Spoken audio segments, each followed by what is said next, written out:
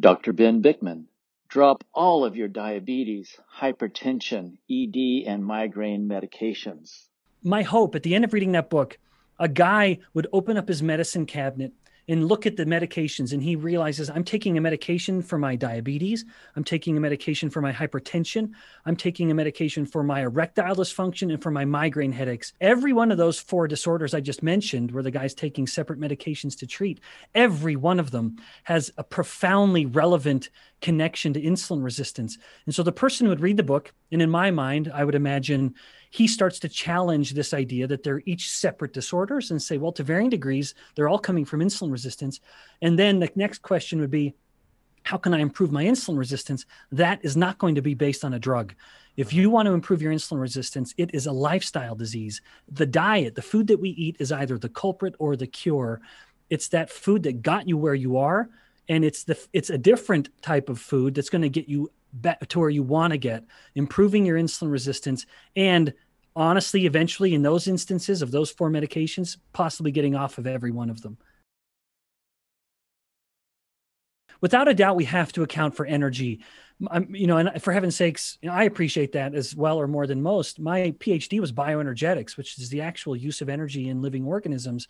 So calories matter, but I also think there's something absolutely foolish, if not totally ignorant, in attempting to fit a biological model into the perfect binary view of thermodynamics in the realm of physics. Mm-hmm. I think that is wrong. Mm-hmm. And to look at protein, for example, and say protein is 4 calories per gram, that's the same as a carbohydrate.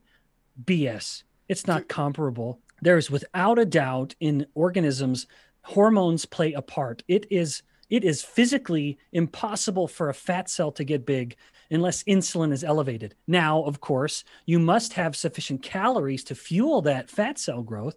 So calories matter as well. But in contrast, if insulin is low, there is no choice but fat cells to shrink. And one of the most obvious examples is type 1 diabetes. In type 1 diabetes, a person can be eating 4,000 calories per day, and they may be excreting 500 of it as glucose from the urine, but that in no way accounts for all the calories. They cannot get fat. And in contrast, they cannot stay fat, which is why type 1 diabetics learn early on, unfortunately, that they can eat anything they want. And if they deliberately underdose their insulin, they will stay as skinny as they want. Now, it's not healthy.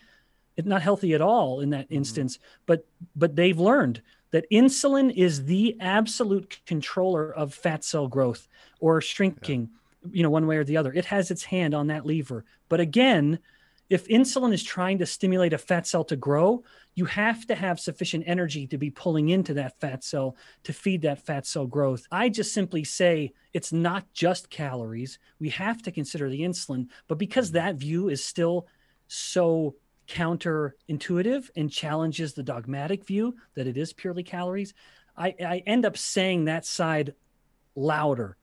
And so it seems like I'm just an insulin guy, when in reality, I realize that energy must be accounted for, but attempting to perfectly balance calories, you're doomed because it fails to acknowledge the nuances of eating food. Like, protein has such a high thermic effect of eating it that giving it a comparable caloric value to glucose is asinine. It's absolutely ridiculous. In contrast, if insulin levels are elevated, that physically slows metabolic rate. In contrast, if insulin levels are low, metabolic rate accelerates. And this can shift by as much as 300 calories per day, as David Ludwig published about 2 years ago from Harvard.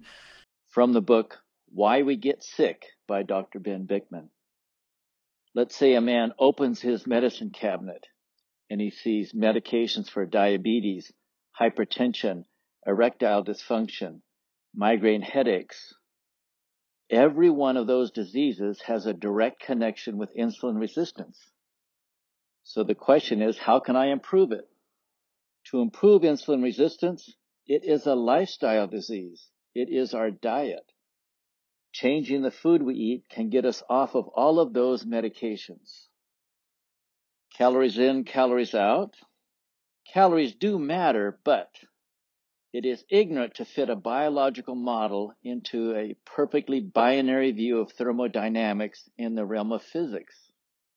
For example, to say protein at 4 calories per gram is the same as a carb is BS. In organisms, hormones play a part. It is impossible for a fat cell to get big unless insulin is elevated. You must have sufficient calories, of course, but if insulin is low, there is no choice but for fat cells to shrink.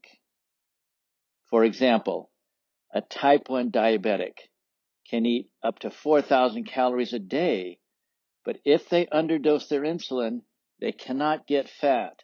They cannot stay fat.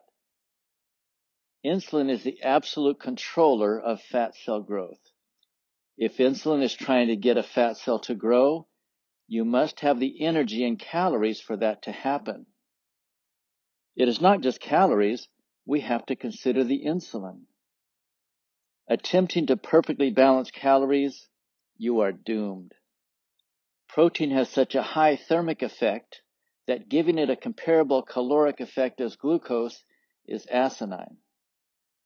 If insulin is elevated, that slows metabolic rate. If insulin is low, metabolic rate accelerates. This change is as much as 300 calories per day.